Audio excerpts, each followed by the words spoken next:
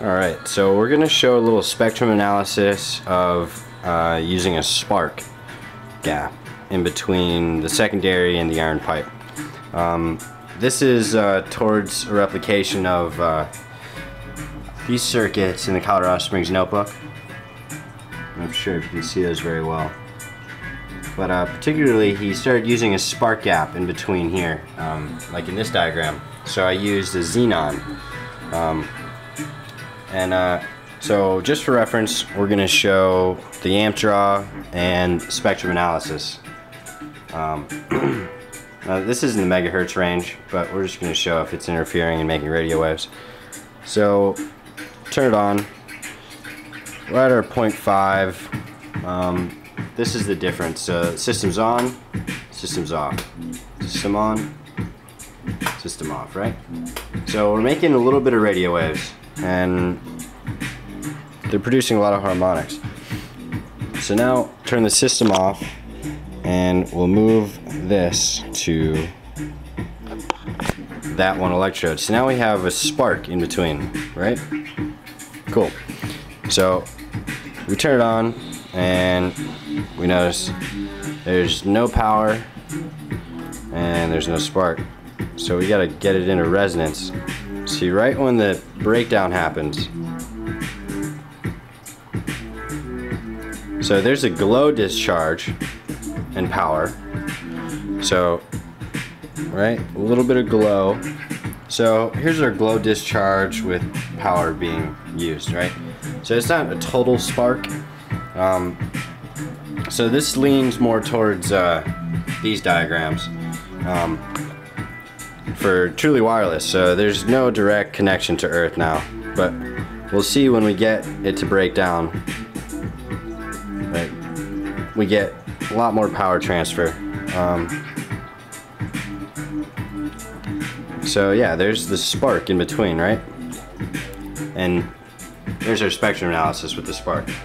Totally different. So off, it's on right now. That's the glow discharge, and we'll see what happens when we get the spark to happen. There it goes. So we get a lot of harmonics generated doing it this way. I don't think that the radio people will like this very much. But then I noticed that you can get into certain types of resonance where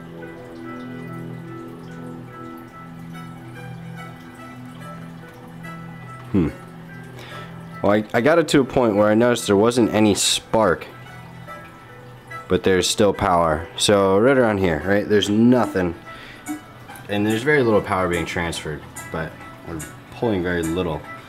So then I kind of thought of this more, and I thought maybe this is the other end's kind of acting as a capacitance here.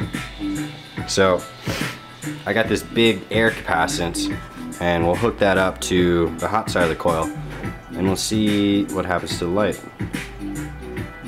Oh, well, we also got our spark to happen. So now we have a capacitance, and we have more power and lower amperage. You can see that it's not really consistent either. The light flickers. It's kind of weird. And we'll play with the frequency.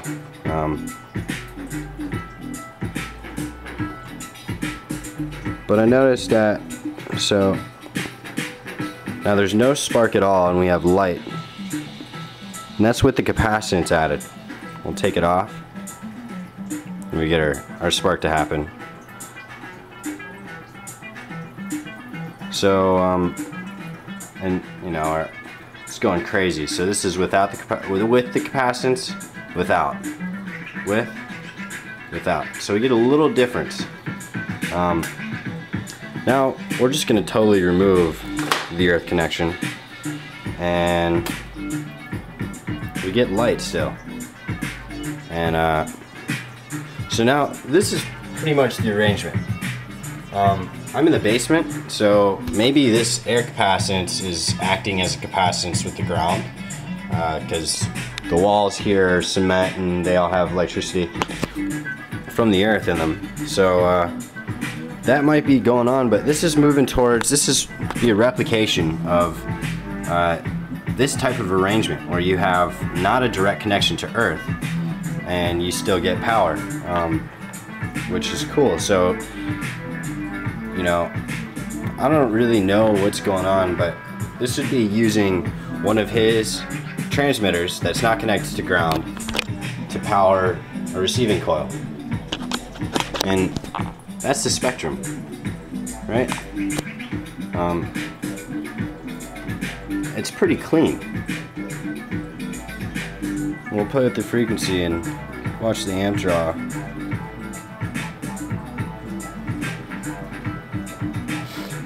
And this is when it hits continuous waves, so there's no damped waves. It goes right into continuous is when this happens.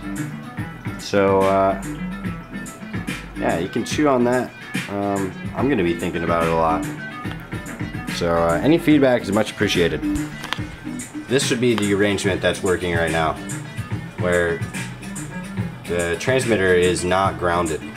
It's just a big capacitive coupling to earth and power. So yeah, thanks for watching.